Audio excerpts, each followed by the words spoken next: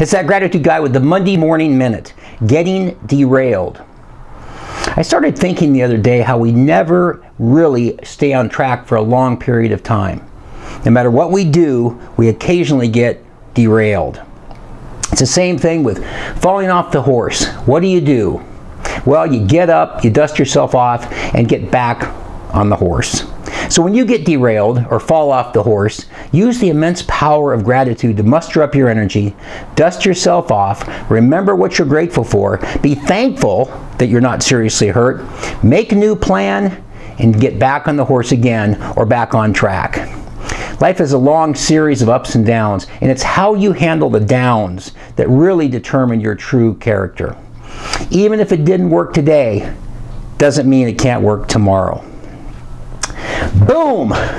55 seconds. I'm that gratitude guy. Remember, be grateful and never quit. We'll see you next week.